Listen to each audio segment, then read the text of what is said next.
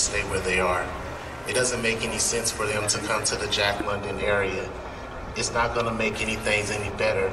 There's already been laws passed that we are supposed to change what's environmentally happening on the port anyway.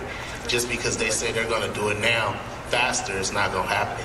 So, I mean, let's just keep it the way it is. We don't need a domino effect happening where we're losing our jobs. Right now, I'm trying to pay off my student loans and everything else, and I don't want to be against my brothers and sisters trying to get a work ticket all day long, because the amount of jobs we have coming in our hall are going to be decreased because our ships aren't able to get in.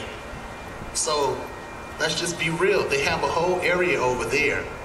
They could redevelop that area and make it happen there, and there's transportations in that area. James Lago.